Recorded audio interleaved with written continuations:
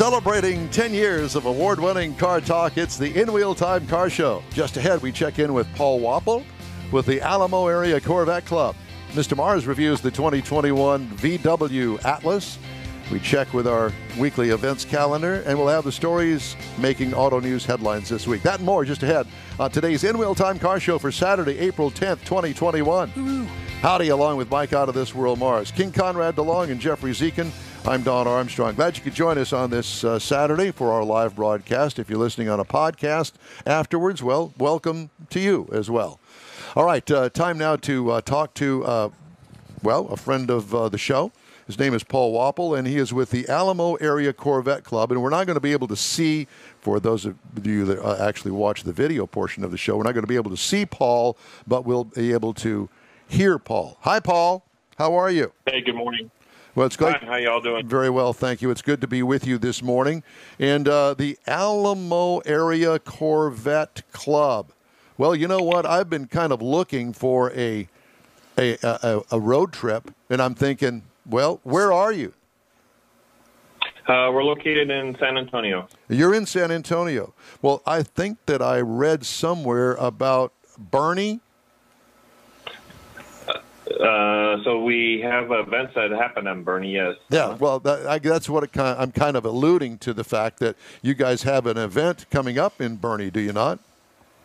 No, that is actually being put on by the Texas Corvette Association. They're another club in San Antonio, which I'm also a member of. Okay. Okay. Well, I guess it's either on your website or Facebook or something. I'm not sure where I got that from. Then. Yeah. So all right. Boerne is the home. It's on our website. We support their club, and they support our club. Oh, so nice. It's a mutual thing. Okay. So what do you got going this weekend? Besides talking to us.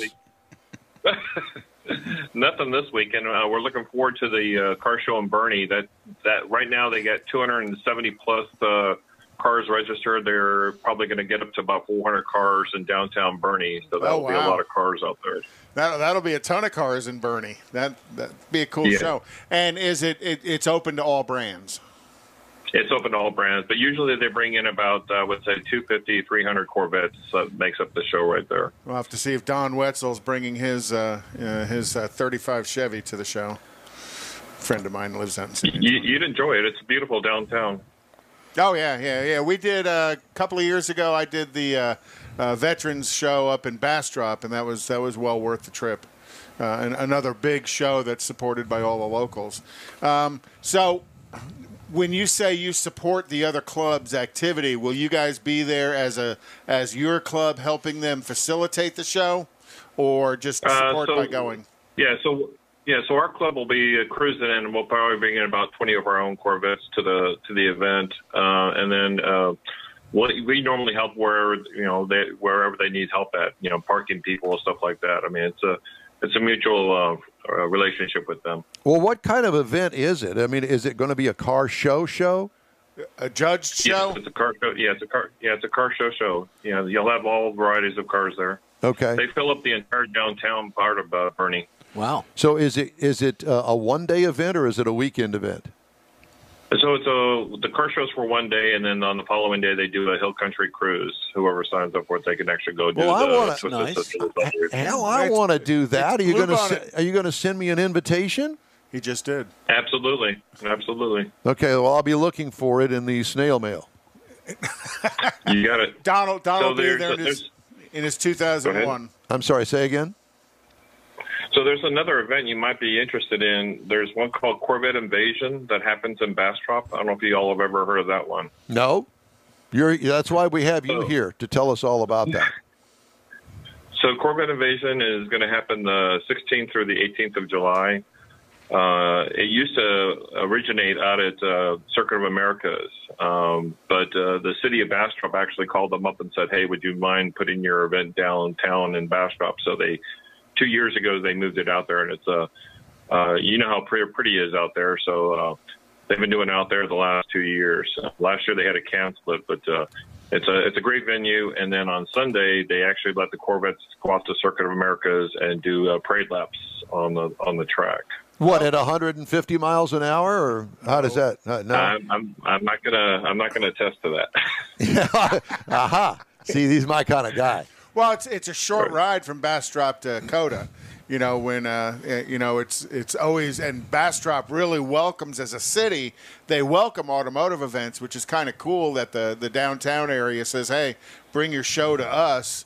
And you can basically absorb all of downtown with all of your show cars. Well, you know, since they put that we would call it a bypass, an elevated freeway out there through Bastrop, now you don't have to stop at Bastrop. Although I will say there is a Buc-ee's there. That's that right. I Right always as you come into town. I always pull off and go to the Buc-ee's and then get back on the road. So I always stop there and support everybody in Bastrop by shopping at Buc-ee's. Yeah, and there's a lot of other nice shops too. You can buy things. Yeah, there's good food in Bastrop as well. The independently owned family shops, those are cool to look at. Yeah.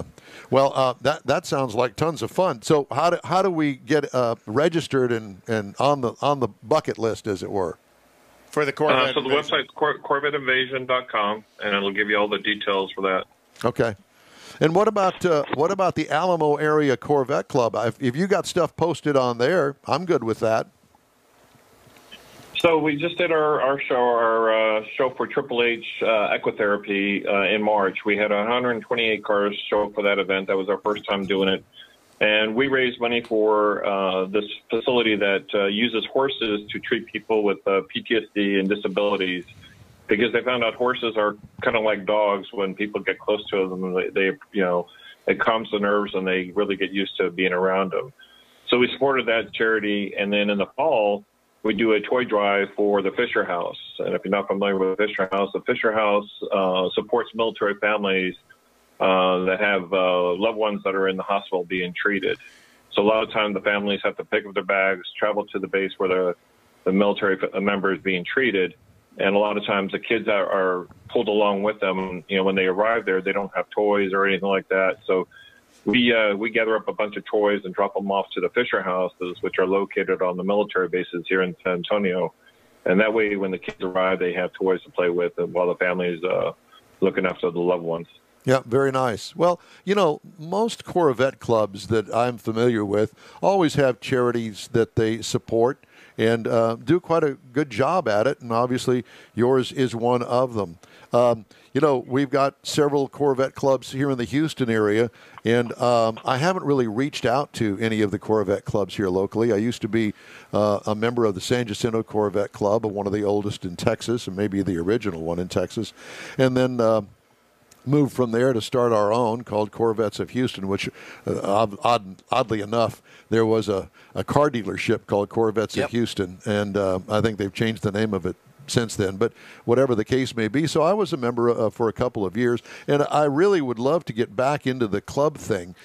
You know, so many of the club events take place on Saturday, and it's difficult for me to do Saturdays since I'm doing the car show. I don't want the car show to go away, so I have to bypass the Saturday events, unless we're obviously there at the event. But Sundays are good days for me, and I love road trips, and you know, San Antonio is a nice road trip for a Saturday afternoon to drive there, meet up with everybody, have some beverages on Saturday night, and then get up on Sunday and do a fun run or show or whatever. What a beautiful couple of weekends right now to go out and take some of these hill country cruises, because it's bluebonnet season.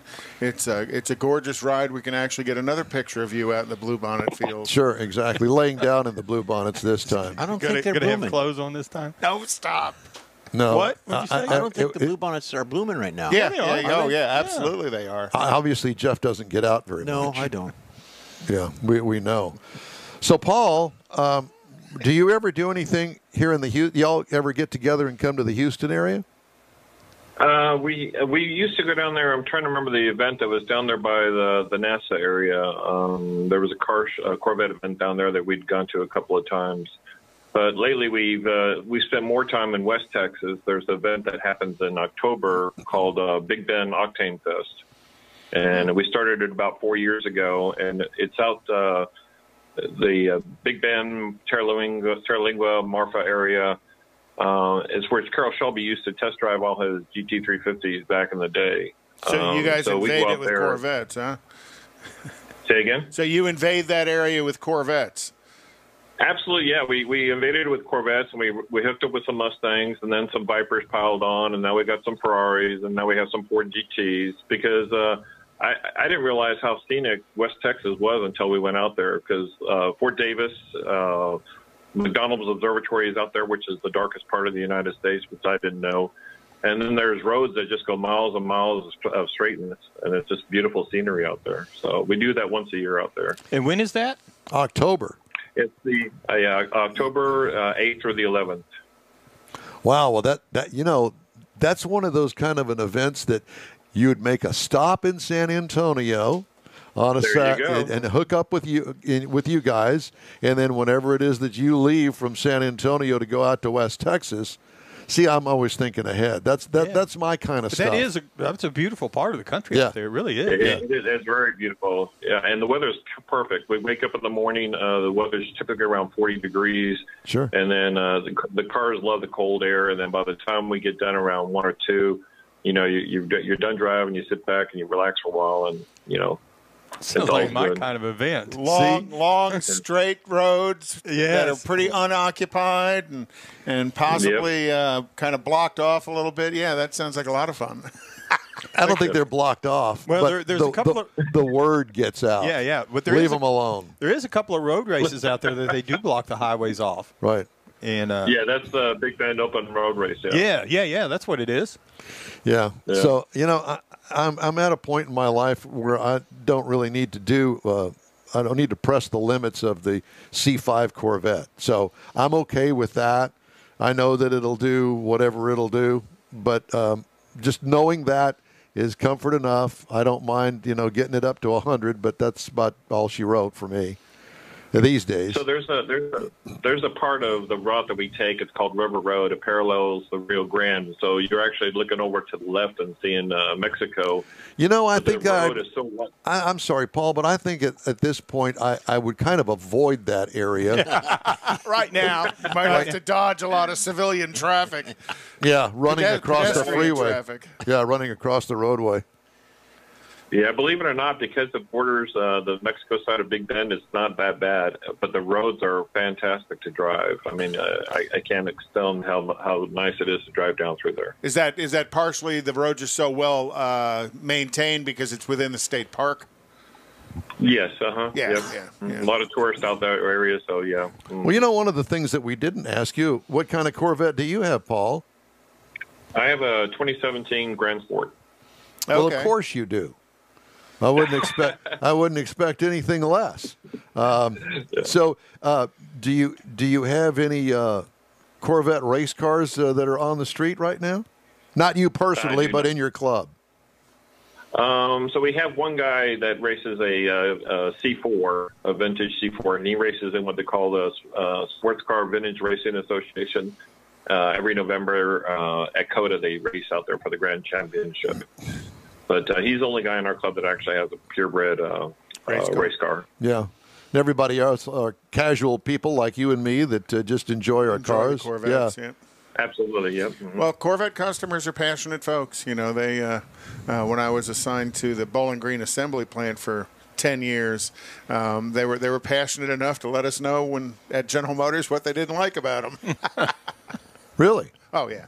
Yeah, there was, there's all kinds of different stories of customers calling Bowling Green and giving them their opinion of what things they would like to see in the future and what things they don't want to see any more of. So General Motors actually listened to that? Well, the people at the Bowling Green assembly plant do, for sure. They actively had they've got, people that'll answer the phone and talk to the Corvette customers. There's pretty... Paul, have you ever been to the Bowling Green assembly plant? I have. I was up there. They did what they call the Corvette Caravan, which they did the 25th anniversary of the Corvette 2 years ago. So a bunch of the Corvettes, especially from Houston, we met up with them up by Arkansas border. And probably, I would say, about 2,000 Corvettes convened on the Corvette Museum for that. It's pretty nice. And the museum and the assembly plant are pretty much work hand in hand in what they're doing. Did you take yours as a museum delivery? Your 2017? No, but I don't know if you're familiar, but they put in a brand new racetrack right across the highway there that the Corvette Museum owns, and you could actually test drive your Corvette through there. Really? When you go pick it Yeah. up? When you go pick it up, Yep. well, what about somebody that has a C5? Would I be able to? I turned that off. Yeah. Would I be able? Would I be able to take my C5 over there to that racetrack?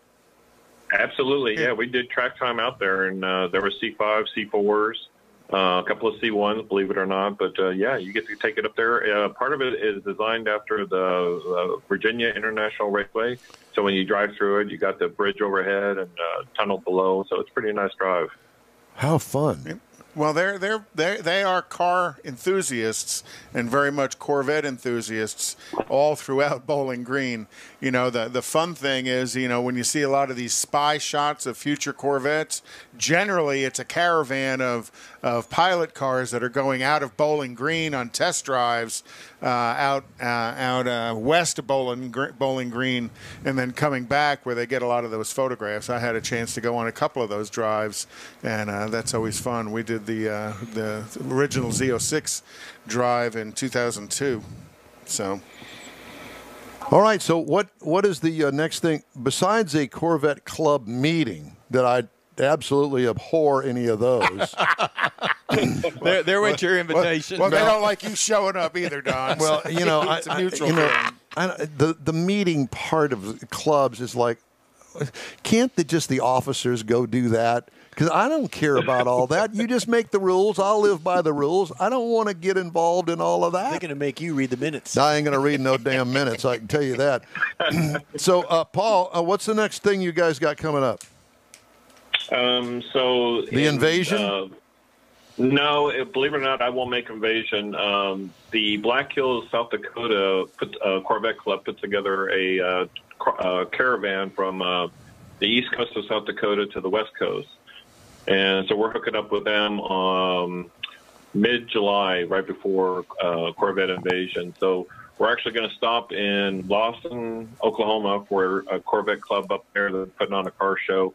And then we're going up to South Dakota, going from Grand Forks, which is on the East Coast, and we're going all the way to Spearfish on the left-hand side. So are you just And in between independently wealthy, Paul, and you can take all this time off from work? Are you retired, or how does that work? I'm retired, enjoying life, so yeah, life's good. Sounds Okay. like it. All Yeah, right, yeah. Well, we want to be you. That's the way that works. I mean, you know, all this time off. I would love to take all that time off, but just not quite ready to do that Plus, yet. he lives in San Antonio. Right. Oh, yeah. Smack dab in the middle of the state, but he's going to Wyoming. Well, That's right. I'm thinking of the food. The food? Yeah. tacos. Oh, yeah. Well, there's tacos everywhere anymore. Yeah, But in Wyoming, you can get elk and bison tacos. I want the sausage on a stick. There you go. Bison on a stick. Bison on a stick. Well, Paul, it's great to talk to you, and we really appreciate the time you've taken this morning to talk to us about the Alamo Area Corvette Club. And we've posted links to both Corvette Invasion and Octane Fest on our Facebook page as well. So if people that are I listening appreciate it. And you guys are welcome to San Antonio. If you're ever in the area, you got my number, give me a call, and I'll be glad to host you. We really do appreciate it. Well, hopefully we'll talk to you soon. All right. Thanks, guys. Have a good day. You do the same. Paul Woeppel, Alamo Area Corvette Club. Man, Sounds like I'd like to do that thing in October. They are active. You don't have a Corvette. Well, we'll take yours. You and Take Mars can my go damn out as a car. couple. No. You can finish each other's sentences. I don't on the even way. have my own car. I haven't had my own car in a month. Well, at least it's not sitting out there underneath the tarp and it's Susie's actually- sleeping on top of It's it. actually getting chilly out to get the front blew through earlier. Is that what it Yeah, was? Misty. And Okay. Well, thank you, Mr. Weatherman. there you go. If you'd like to get in touch with us, shoot us an email. The address is info@inwheeltime.com. Time now for the events calendar. So, event-wise, tomorrow the Driver City is having a meet at the Drivers City. Yep, at the Meineke on 529. Nifty 50s is tonight. The Kima Car Show and meet is tonight. Also, Do you know the Muffler Man? do you know the Muffler Man? Do you know the Muffler Man, the Muffler Man, the Muffler Man? Do you know the Muffler Man? Mike Temple is his name. I'm not going to go there at Ta-da. all. There's got to be something to The that. I don't end. want to know. And then again, the 7th Annual Demolition Derby is going to be at the Waller County Fairgrounds next weekend. Tomorrow is, the Lone Star Rod and Custom Show is in Austin. They're still having that, aren't they?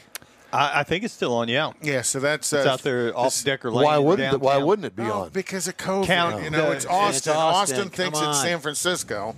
Well, it is pretty much. Yeah, and then also on the 17th, the Camaro Car Show at the Kemah Boardwalk. On the 18th is the Low Life First Annual Car and Drift Show. Low Life? Low Life at Speed Sports Racing Park. And then on Sunday, the 25th, is the 24th Annual Tomball Lions Club Car Show at Tomball High School. They need to put ointment on San Francisco. And then, and then on May 1st is Keels and Wheels 25th Anniversary Concours d'Elegance. D'Elegance. And we will be there. I think it's Concours. Come out and join us. Concours d'Elegance. Concours d'Elegance. Yeah, there's no hard S at the end, though. Hard ass? Hard S. Oh, I'm sorry. You have to speak with accents when you go You out there. can't. We. Time now for this hour's It's car French. review. Oui. Please. Mr. Mars had a chance to drive the 2021 VW Atlas. Ta-da. This is one of those surprising vehicles to me. This is the second time I've had a chance to drive it, and this was the premium R-Line edition. So that's a trim level. Now we're talking about a mid-size CUV SUV from Volkswagen that really feels a lot bigger than what you would think a mid-size is. Now the one we had, obviously with the premium, we had the 4Motion, which is their version of an all-wheel drive setup. We're talking about 3-row seating. You can get it with 7 or 6 passengers, depending on if you have the second row bucket seats. Ooh. But there's 8 different trim levels of this vehicle. And what's really cool, this vehicle, when Volkswagen decided to do this, they designed it for the North America market specifically. And it's built in Tennessee. So there's a lot of things that we as Americans, consumers, like 17 cup holders, that a lot of places in the world, they don't do that.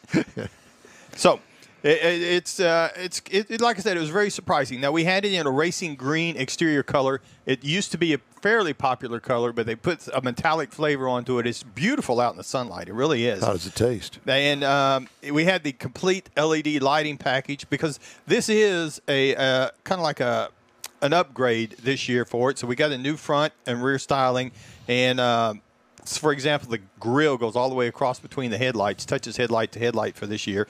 But the new styling on it integrates the LED. It looks good. Kind of puts it all together. Yeah. But because of the new styling on the front and the rear of the vehicle, it actually added 3 inches overall length to the vehicle without extending the wheelbase, which that's part of what makes it feel like it's much bigger.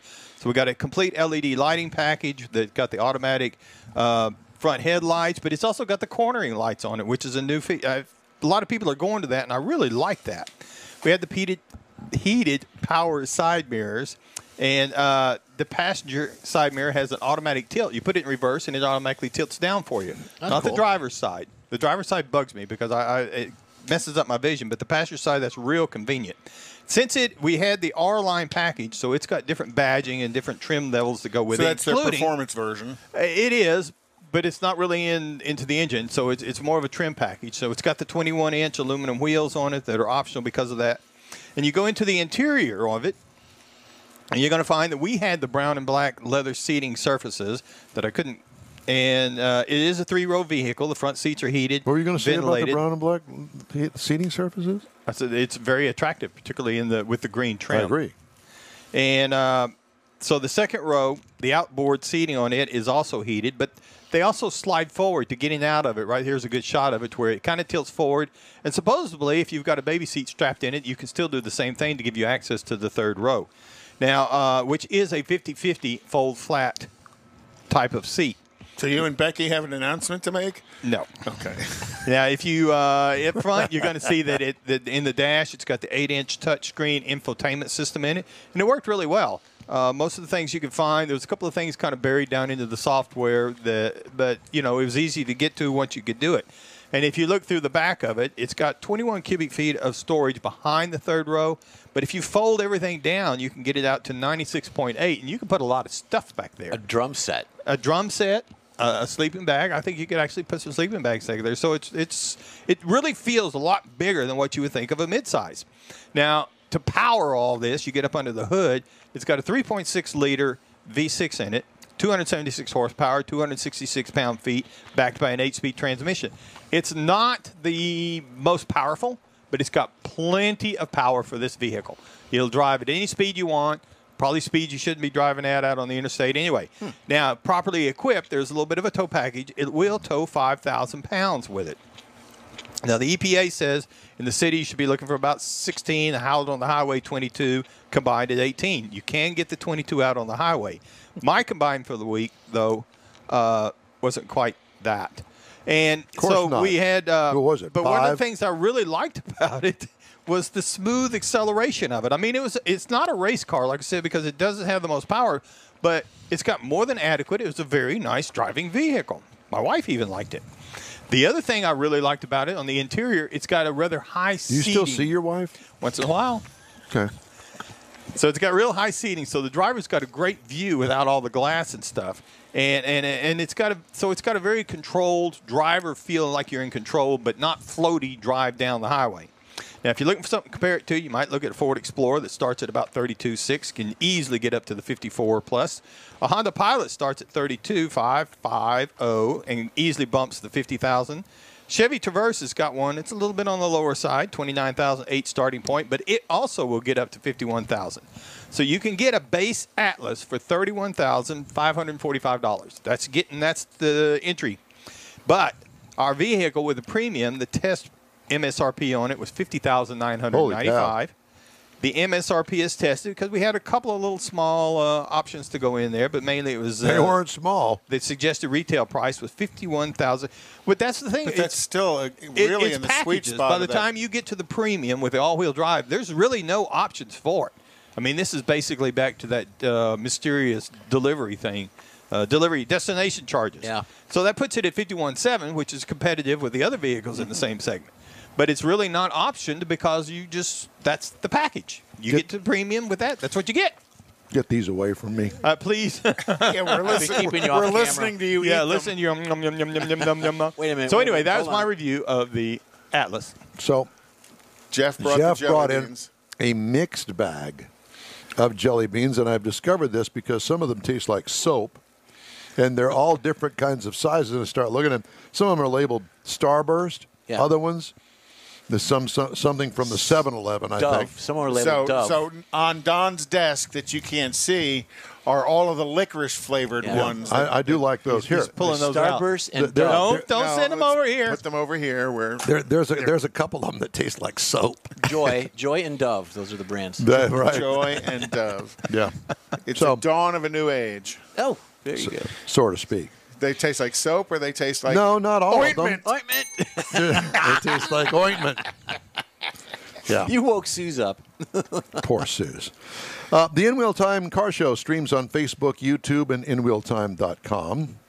Podcasts are available on Apple Podcasts, Spotify, Stitcher Radio, iHeart Podcast, TuneIn, Google Podcasts, Pandora, Amazon, and Podcast Addict, among others. We need to list all of them just to see. No, if we can get them all in one breath. I think what I'm going to do is going to say your favorite podcast channel. Save us a minute every show. Pretty much.